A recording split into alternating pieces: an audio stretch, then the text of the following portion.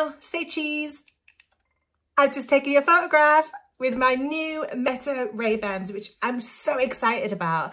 These are AI glasses that link amazing Ray-Ban styles with funky Meta tech. I can take photographs, I can do recordings, I can listen to music and podcasts while I'm walking along. And what I love is that I can actually have walking meetings really easily outside because I can take calls. And also when I'm outside, they transition into shades as well. And the tech is evolving, so I'm just waiting for my update any day now where I'll be able to use the AI features within the glasses as well. Now, this is exciting for me, as you can tell, but also what's exciting is just technology full stop.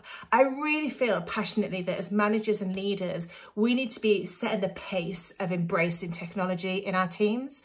We need to be thinking about being curious and exploring and playing with new tech so that when new things do land, we're ready for them emotionally as well as physically.